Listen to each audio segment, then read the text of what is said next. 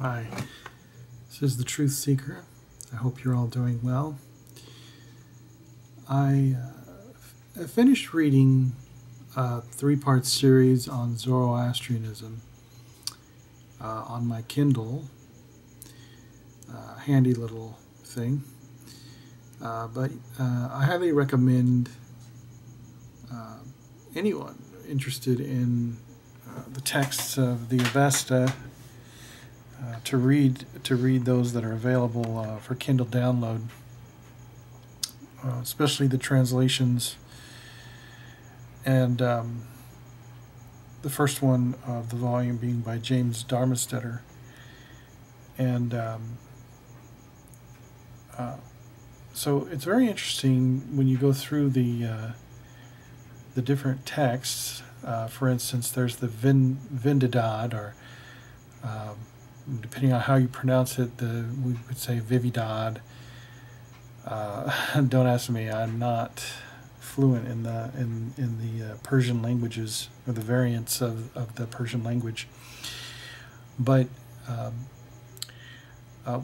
what is completely striking to me, because as I begin to read through them and try to find the similarities between, let's say, Judaism, or let's say Christianity, or any other religions for that matter, what I am struck by the most as I read through the texts is the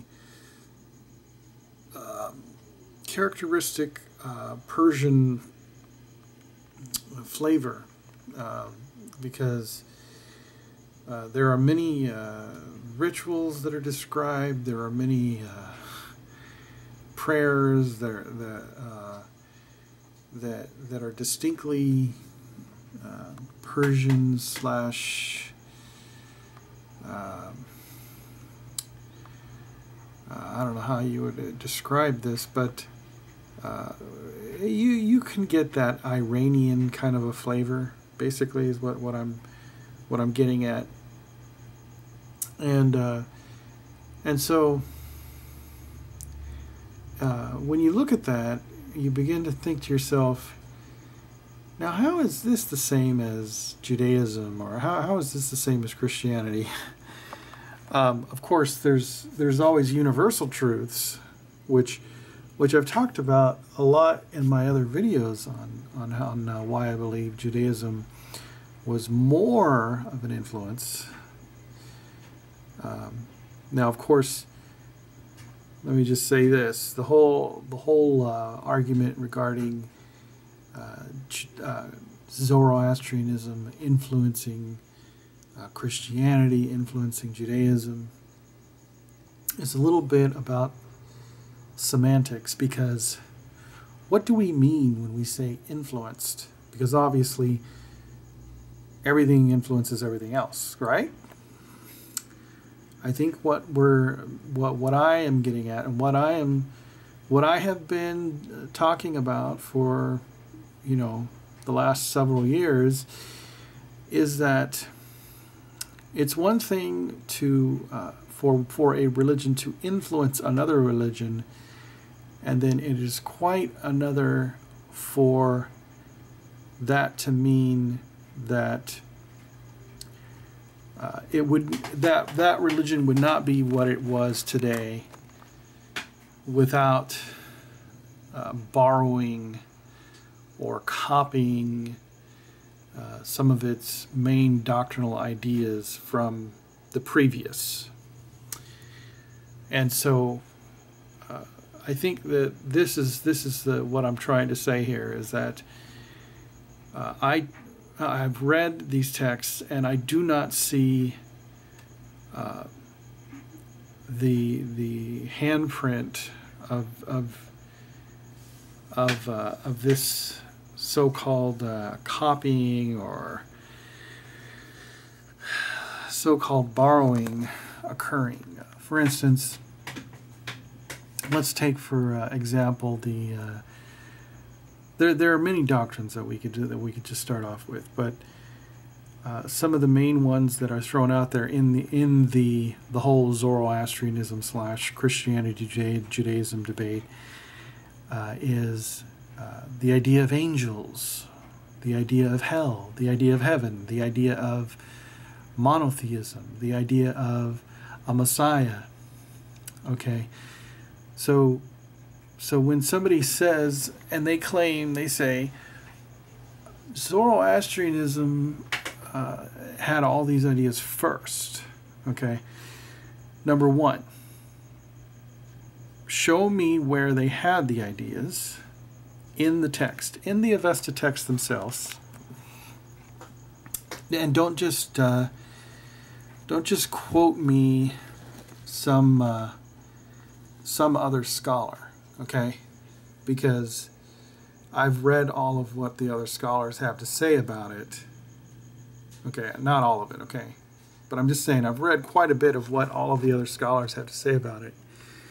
I'm interested in where in the Avestan texts, and then we discuss it point by point, line by line, word by word, and all the variant meanings or possible meanings. But most individuals tend to just want to, rest their laurels on the generic arguments for Christianity borrowing ideas from Zoroastrianism. And therein lies the problem, And I think that it's a dilemma of education. But that's a whole nother topic. But show me the text. Tell me where I can find exactly why Zoroastrianism, let's say, for instance, let's just take a topic, angels. Okay.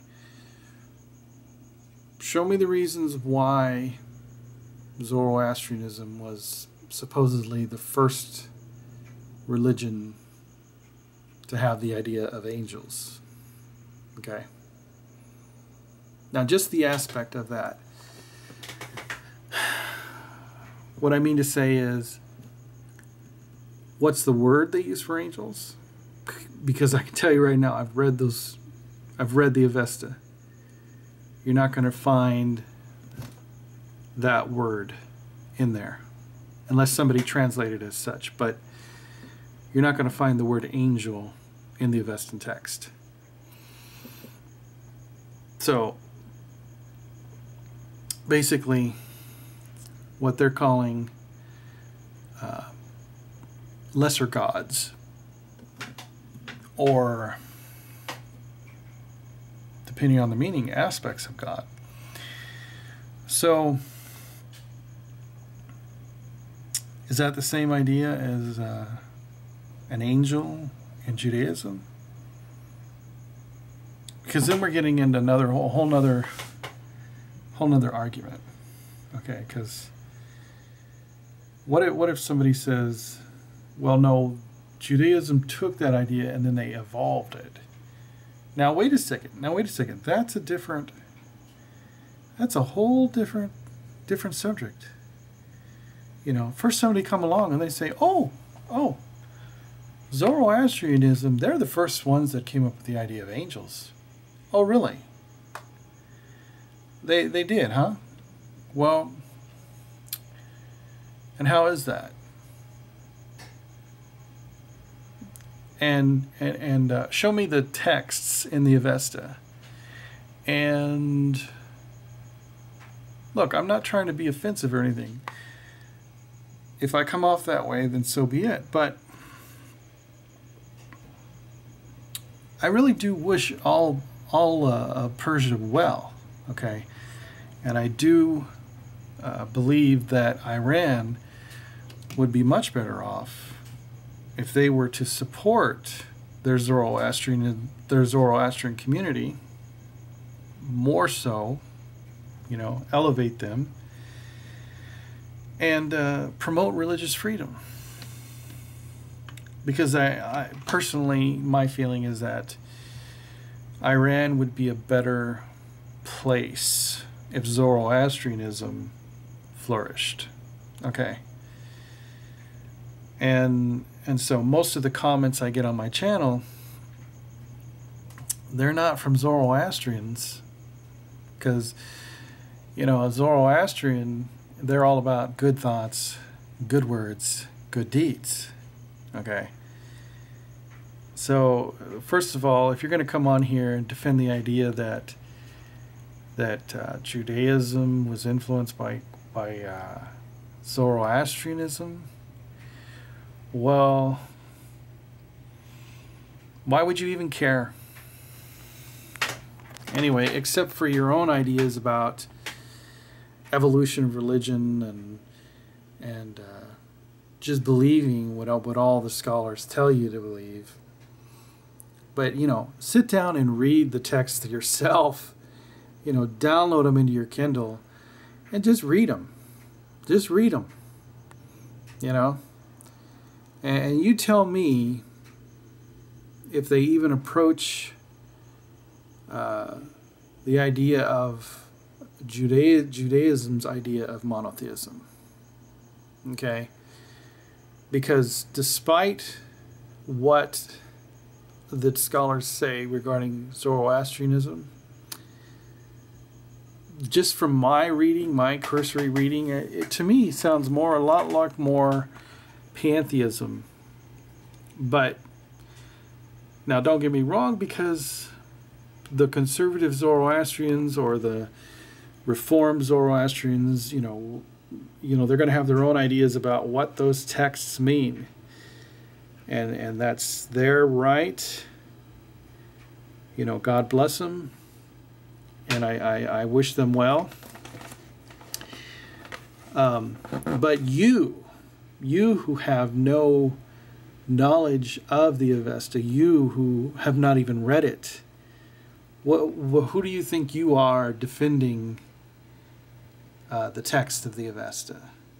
And when I say you, I'm talking in a general sense. I'm just saying, if you're going to talk about things, you better read those texts. You better understand just what's in them to begin with, because that's just the start of understanding a religion.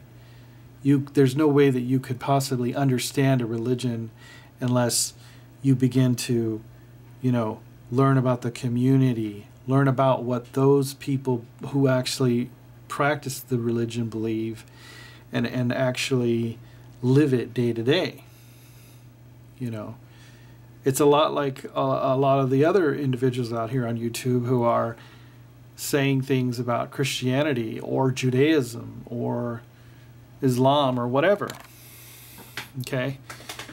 They're out there saying that they know what they're talking about, but they haven't taken the time. See, and that's what it's all about, is time. You want to take time. You want to sacrifice your time. Because if you're not willing to sacrifice your time in the pursuit of truth, or in the pursuit of the hearts or minds of men, then your words carry no weight. There's no depth to them. But God bless you. Peace be with you. I wish you all well, and I certainly hope to do some more videos upcoming. So busy. I'm so busy. God bless you all. I wish you all well. I wish the most healing in all of your lives. The Lord's hand, His love, His peace, and His burden, because His burden is light. His burden is light. So let go of your own burdens I wish you well. I look forward to my next video. God bless you all. Keep seeking truth.